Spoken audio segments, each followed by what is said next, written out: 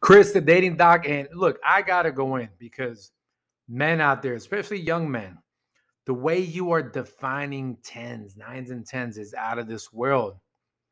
It's like y'all are talking about arithmetic, and I'm already on calculus, right? And y'all are like doing these big topics on how to do adding, subtraction, and dividing, multiplication. And I'm already on some finite mathematics stuff. What do I mean by this? Nines and tens, or those that you think are nines and tens, are not really nines and tens. You are chasing these vapid, addicted to validation women that spend more time on building their IG profile. Follow me, hit me up on DM for surprise me. Here's my Cash App. Those are the kind of woman y'all going for. That's who you chase. That's the narrative. Those are your nines and tens.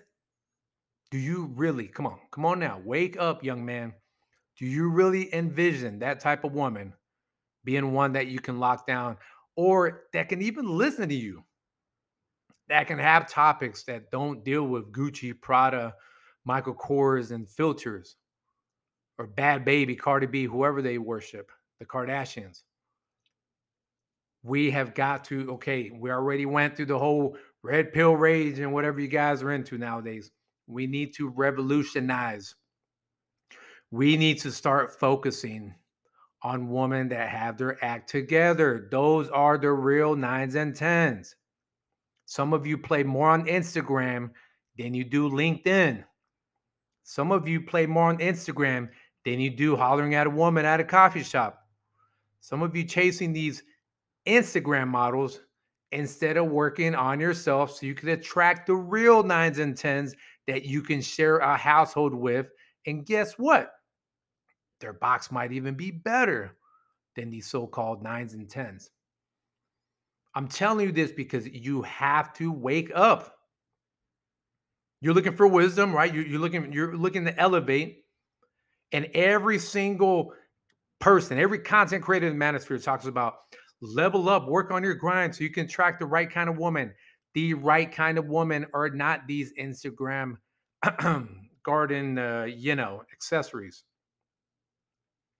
But somehow you think that that's the way to do it. Okay, so let me give you some traits or some things to look out for so you can know the difference between one of these Instagram model nines and tens and a true 9 and 10. First off, if she's not heavy on social media, more than likely you're dealing with a woman that's a little bit more grown compared to her peers. If she's not having to take a photo of every single food, if her stories on IG, those don't look like little stitches, you know what I'm talking about, right? Little lines everywhere because you got 20 stories in one day. You might be dealing with somebody who doesn't need that validation. So that's the first thing is social media use. Meanwhile, you date these Instagram nines and tens. What do you think they're doing when you're trying to have a conversation? What do you think they're doing when you're trying to vibe and trying to watch the sunset?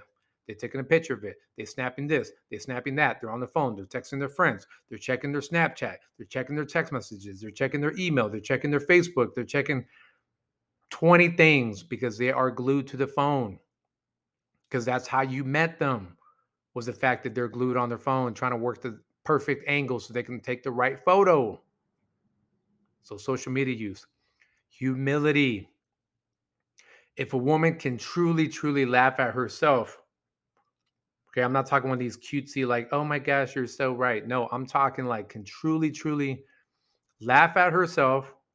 More than likely, a cousin to that, a cousin trait is she can take self accountability.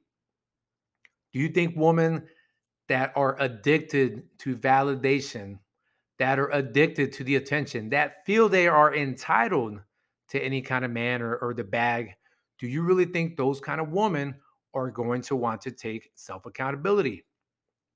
Come on now. So look for humility. Humility doesn't mean a woman's weak. I know some sassy, humble women. They can laugh, they can be goofballs.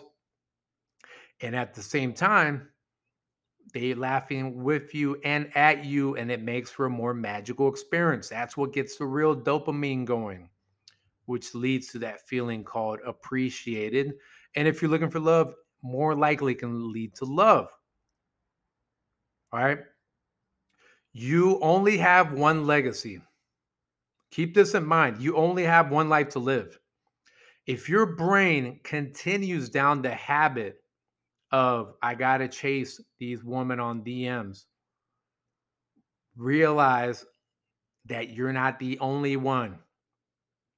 The ones that are humble, the ones that are not messing around on social media too much, your message more than likely means something. If it's more than hit me up and hey and hi sexy. So with that said, if you're going to attract the true nines and tens, you yourself need to be confident and humble. You yourself can't be glued to the phone all the time. You yourself have more to talk about than red pill and video games. You got to really be about it. My experience, I'm telling you right now, I'm going to go from my experience. I get the most turned on by a woman that can pass for 9 and 10 in looks, but don't have to push it. They're not taking photos of everything. Also, on top of that, they have an interesting hobby they like to share. I had one that liked ukulele. I had one that she liked to cook sushi. She liked to go to cooking classes locally and learn sushi. She didn't do it for the photos. She didn't do it for the clout. She just enjoyed that. I had another one that's into coffee, like I'm into coffee. Another one was into Marvel and could actually tell me about the stories and I can match it up with her. True stories, true character. Now, it takes a lot of self-discipline. You have to be a little bit stoic. Okay. When one of these women, one of these social media addicted IG model types tries to hit you up and then she responds, you feel more validated. But guess what? That's part of the game. And that's not to say, okay, let me get it right. That's not to say that some of these nines and 10 models don't possess humility and self accountability and things like that. But I'm talking about percentage wise, more than likely they are not because their whole mindset is glued to the phone. So more than likely their relationship is closer to the phone than it is trying to actually pair bond with someone. Their dopamine solution is the phone instead of you and trying to find out about your day. Okay. So please realize, okay, this is a quick drop, but I want you to start looking at your dating potentials differently. And you need to start looking at your mindset differently because you only have one life to live. You only have one legacy. You can keep chasing the wrong kind of woman, or you can start guiding yourself towards women that actually have a character. May not be like the most fashionable and, squatting, doing videos, workout videos, and all that stuff, but they got a little bit more to them. And on top of that, sex is better when you're appreciated. This is Chris, the Dating Doc, signing out. Peace.